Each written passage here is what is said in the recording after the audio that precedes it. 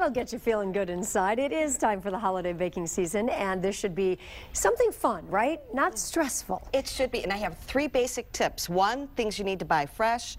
2, sneak in a little health. And 3, cheat when you need to. Now you say health. Hold on, let me make sure we know. This is Meijer Healthy Living Advisor Tina Miller. So health is always going to be part of it, but stress is part of health too. So. Yeah, it is. So all right, we want take to it make away. it easy. Before you start your holiday baking, you just don't want to waste any time or any products. So make sure that you buy a couple things fresh. One is going to be your flour. Okay. And for our health, I recommend buying our white whole wheat flour.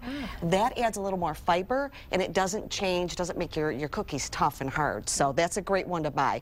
The other thing you should buy fresh too is baking powder and baking soda. If they've been in your pantry for a year or 6 months, your cookies or 3 years. Okay. Your cookies just won't get the fluff that you want them to get. So that's what you should buy fresh. And then, of course, my best friend is parchment paper. So line your cookie sheets with those. Other ways you can incorporate some health aspects into your cookie are using healthier fats. Okay. So things like the Smart Balance butter for baking is a great one to do. And look for butter blend sticks that are like olive or canola oil and butter. So those will be healthier to use. Stick butter is great to use because it helps your cookies keep their form and it gives them a great taste, but there's also a lot of saturated fat. So a little of the butter mixed with some of the other stuff in some of these blends are a good compromise. Exactly. And you get the flavor and you get a little bit of the health aspect to it too.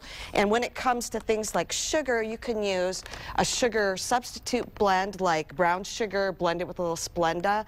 Or in many of your recipes, like my drop cookies here, you can use about 2/3 the amount of sugar the recipe calls for. So cut by 1/3 and you're still going to do fine with your product. Without even replacing it with anything, just cut it out, you're saying. Okay. Exactly. And of course, to make it a little healthier, to incorporate things like dried fruit and nuts. That will be a great way to do that. You do it over here and it's beautiful. You've got dried apricots, which I absolutely love, and it looks like here you have them dipped in chocolate. Yes, right? just get a baking chocolate bar, or I use the Wilton dark chocolate melt. Just dip them, put them on wax paper, and in 15 minutes they'll refrigerate and be solid like that. So you good, dude. Aren't they wonderful? So it's a great way to get some health in. Also, another tip too. My cookies used to spread, my cut cookies. And what I've learned is that if you cut your sugar cookies and your gingerbread cookies, that you can add a little flaxseed to help health that up. A couple tablespoons. Okay.